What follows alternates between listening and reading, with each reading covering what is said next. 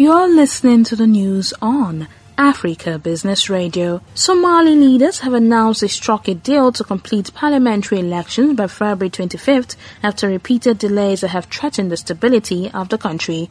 The agreement was reached after several days of talks hosted by Prime Minister Mohamed Hussein Roble with state leaders aimed at ending an impasse over the polls. Roble and Somalia's President Mohamed Abdullahi Mohamed have been long at loggerheads over the long-delayed elections, with fears their squabbling could erupt into violence. The international community has voiced its alarm over the crisis, fearing for the stability of the country as it continues to battle a deadly armed uprising by the al-Shabab armed group.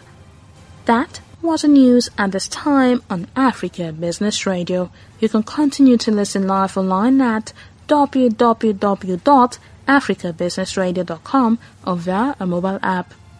I am Chukunonso Mordi and thank you for listening.